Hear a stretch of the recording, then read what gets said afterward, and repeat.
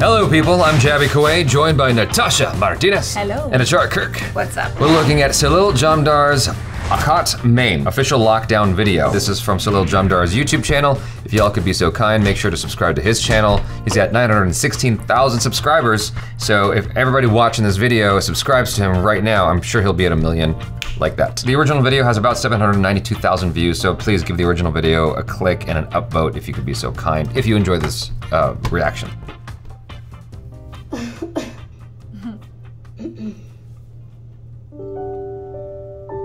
Depressed हो मत रहो, करना चाहती हो मत करो। ये लॉकडाउन एक सुनहरा मौका है अपने अंदर झांकने का, उस खोए हुए पैशन को फिर से जगाने का, अपने आप को फिर से पाने का, अपने परिवार वालों से जुड़ने का, उनका ख्याल रखने का।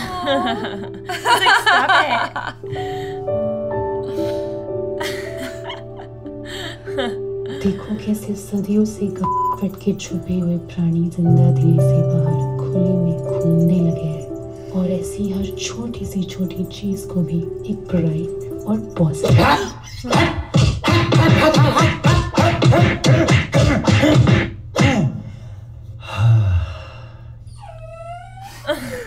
Time to work from home.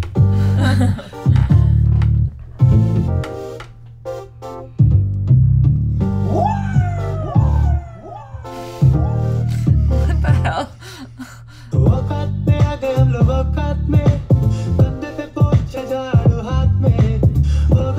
This is boom, and he added the R in there. I didn't catch that till just now. Yeah.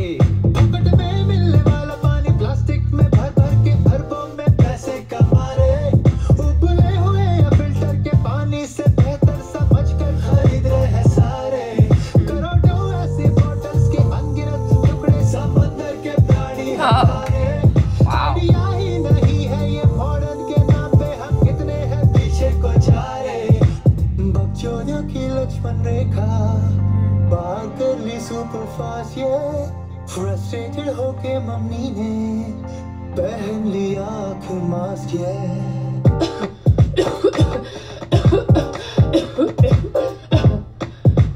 आता माझी सटकली लो कोरोना कोरोना लो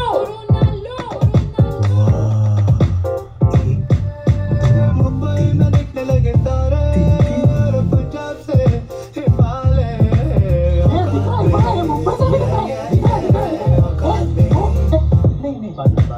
बड़ी कर जंगली प्राणी सारे और रामायण पे ट्रिपिंग मचा रे औकात में औकात में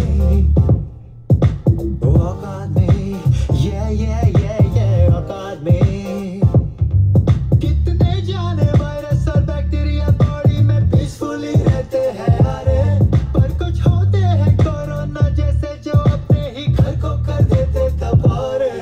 मानो पृथ्वी एक बॉडी में रहने वालों में से हम भी एक कीड़ा रे।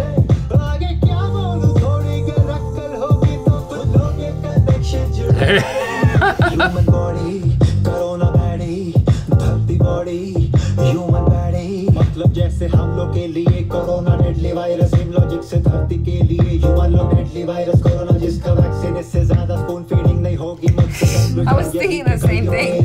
तो टाइम में सबसे डार्क और ढीठ वायरस हम ही है ऐसा नहीं है कि ऑलवेज हम पृथ्वी के लिए एक वायरस जैसे ही थे हरामी वो रहा होगा एक जब मानव जाति को भी मिलती थी मम्मी की सलामी मम्मी से तो हम भी सीखते खोते नहीं बढ़ रही लाखों मासूमों की कुर्बानी मम्मी मर ही गई तो समझो स्मॉल परसेंटेज नहीं टपकेगी पूरी आबादी सुन के वायरस ही है हम खोला क्या खोलाई क्या शर्म वैक्सीन में बदलेंगे क्या हम बदलेंगे इस पीढ़ी के कर्म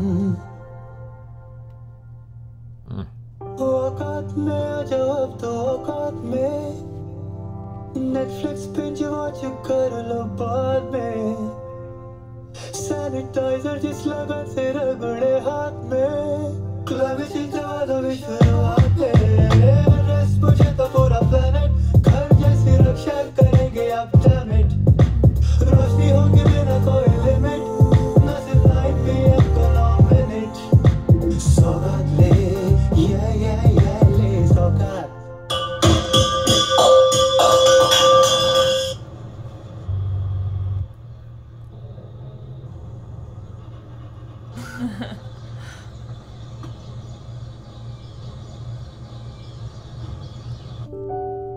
मेरे प्यारे निकम्मे बच्चों, कुछ समय में तुम्हारे चेहरों से मास्क हट ही जाएंगे, लेकिन तभी जैसे दारू पी के नाचने मत लगेंगे। पार्टी तब करेंगे जब मेरा मास्क हटेगा। अब औकात में आके सब्सक्राइब दबाओ, वीडियो शेयर करो, मेंबरशिप्स ज्वाइन करो या salil.com पे जाके सपोर्ट करो। Paytm/PhonePe number, Google Pay/Bhim UPI और PayPal लिंक भी दे रखा है। ओके बच्चों, peace out, sorry piece in. LOL. That was really cool. It wasn't what I expected because going into it, I was like, okay, this is a song about coronavirus. And then, oh, that's interesting, like making that jump between we're the virus and then it turns into a song about environmentalism and I said that weird. Environmentalism, is that? Oh, okay. Yeah. Yeah, I said that right, didn't I? Yes. So it turns into a song about environmentalism and then like, that's not what I expected at all, but the message is really great. I didn't expect that either. I thought it was just gonna be about making fun of being in the house and, you know, people like not taking it seriously, but then he got like really serious and I was like, oh, okay, I hear what you're saying. Well, he delivered the message in a very smart way where it was still had that kind of fun vibe still. He still had the comedy in there. It felt lighthearted even though he was delivering a very serious message. It was a very Trojan horse kind of music video. Very smart in the way he delivered that information. The question I arrived at though is like, so what do you want me to do? Because there's a lot of people who take the path that they do like every day to get to work or whatever, you know, polluting, expanding their carbon footprint, but they don't know another way to go about things. And it's like, I do look for ways in my own life where I can minimize my carbon footprint, but like I have the luxury of being able to do that. I make YouTube videos, I work from home. You know, I don't have to drive my car so much. I can afford a water filter thingy, whereas a lot of people, they don't have the money to buy a water filter like that. You can boil the water, that's what I sure, do. Yeah, you can boil the water too. Younger and no, that's family, true. Like the little inconvenience to boil the water is helping the environment out. It's also a necessity because if you don't boil the tap water in countries like Thailand or India, you'll probably die. There are little solutions like that available at your disposal, so that's cool. It's worth considering. It's worth thinking about how you can minimize your carbon, especially for us Americans. It's like, it's worth thinking about how you can minimize your carbon footprint. And the notion that we are the disease of Earth has been talked about for a long time. That's a very, very age-old discussion, at least since, I feel like in the last 75 years that's been talked about a lot. My dad is super big on the whole Gaia theory thing, and this what is pretty Gaia much theory? supports that. It's like Earth takes care of herself. When stuff starts to go awry, then Mother Earth will just, you know, wipe out whatever the problem is, but she'll always survive. I think that notion right there is often lost on people, and that is something we need to stop perpetuating, is this like protect Earth. It's like, no, we're not trying to protect Earth, we're trying to protect ourselves. We're trying to protect humanity and just like life in general. because we're so worried about Earth. Earth will be fine. Earth will recover. It's not going anywhere for the next billion years, for several billion years, in fact. It's more about us being able to continue being here. And like our children's children being able to like have an environment where they can like breathe fresh air. You know? I think about that all the time. Like I'm like, if we, you know, I think it was, where is this clock? I think it's somewhere in New York where it's almost like, midnight. It has like we've got like 71 years before there's like irreversible damage to the planet. It was like this big clock. I don't know if it's in New York, came out like last week, and I was like, wow, like that's depressing. And I feel like people like don't take it seriously or think it's like not like a hoax or all those things. When it comes to like reducing carbon footprint, I always go to like animal products. I watched this one documentary, I'm forgetting what it's called, but basically talks about how the way in which Americans eat animal products like is just so much that their feces basically like contributes to the ozone layer like opening up. Cow farts as well. There's just like too much that within our diet, which is also making us sick already, is like making the earth sick as well. And so like after I watched that, I was like, okay, I'm gonna try and like go vegan for a few weeks. It didn't really work for me, but that doesn't mean that I can't reduce like what I'm already consuming. And I don't think that that's that hard. No. It's just we're so used to being like, now I love my meat or I love my cheese and I'm just gonna eat what I want. And really that's like such a selfish way of living. It's just moderation and just learning that tool, that skill set, that behavior or habit is just moderation, I think, at the end of the day. I think it's interesting as well, this being the second video that we've seen from Salil Jamdar. It seems like he has this very strong idea of like things being better before in India, like the traditional way of life being better, because he kind of seems to be attributing a lot of issues with the modernization of India, you know, like drinking from plastic bottles, whereas before you used to just like boil your water. And in the other video we watched, this idea of like eating junk food and stuff, because you know that's what people in more developed countries do, and it's becoming more popular among the youth in India. Like you said, Natasha, like all that food is actually making us sick. Whereas if you were just eating the good old like food that your mother made you, that was homemade, that had like natural ingredients in, you would be fine. You'd be healthy. I went to Spain a few years ago and did like a little short study abroad there and went through this like program, and our program like director was talking to me about how she came to America like for a vacation but didn't really like indulge in like food. She kind of just ate how she normally would if she was in Spain, and she gained like a lot of weight and then came back to Spain, didn't like work out or change her diet, lost it all like immediately. And she was like, there is something in your guys' food. She was just astonished by the effects of the food here. There's something there. That's not the best one-to-one. I can see what she's saying. That goes into the notion that we have a lot of preservatives and junk in our food, hormones in our food, but like I would love to see that test conducted on 1,000 people and see if the results are the same. Because I would be willing to bet part of her weight gain was maybe a lack of sleep because she's going through a time change. And so it's like when you don't sleep well, your body puts on more pounds. She goes back home where she's comfortable again in her own bed, sleeping better, the weight falls off. Like there's all kinds of reasons. Like you can poke holes in like the Diet Coke thing, because a lot of people in LA think that Diet Coke is killing people, right? But it's not. It's just not. There are like some studies where they go, oh, Diet Coke gives people these ailments. Excuse me, they find aspartame. Not aspartame, so they think aspartame makes people heavier. It makes people fat because your body doesn't know how to process it. But then they find that the people who drink Diet Coke then put on more calories elsewhere because they think they saved on the calories from the soda.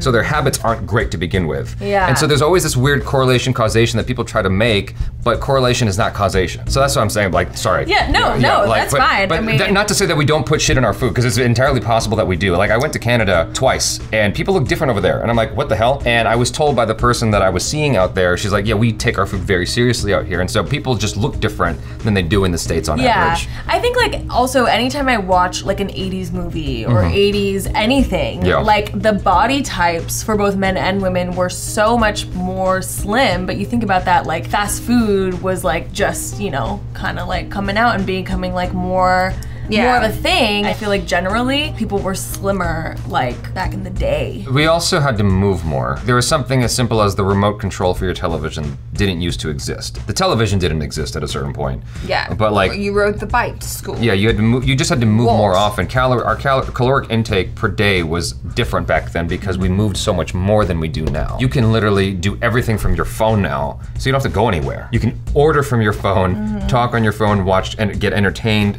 or maybe even work from your phone. Like you can do everything. I agree with trying to figure out little things here and there, like the plastic bottles. I tend not to buy that anymore unless Achara wants me to.